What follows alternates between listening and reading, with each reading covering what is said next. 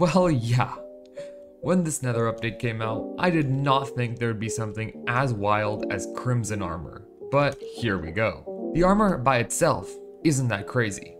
It's going to be slightly better than Necron when it's maxed out, but other than that, it's not that remarkable, just a lot better than its old counterpart. Well, today I'm going to be showing you guys a very interesting bug with the Crimson Armor that makes it by far the strongest set in the game for DPS, and that destroys anything else by over 10 times.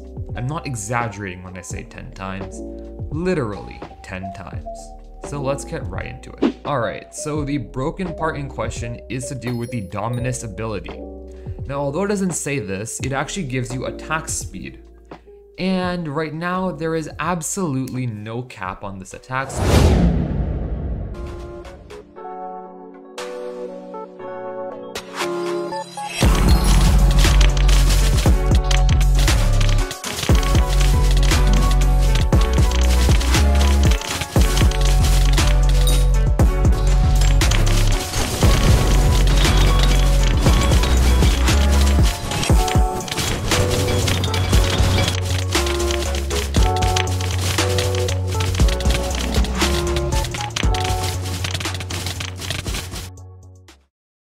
So yeah, what you just saw there was the effect of the broken Dominus ability.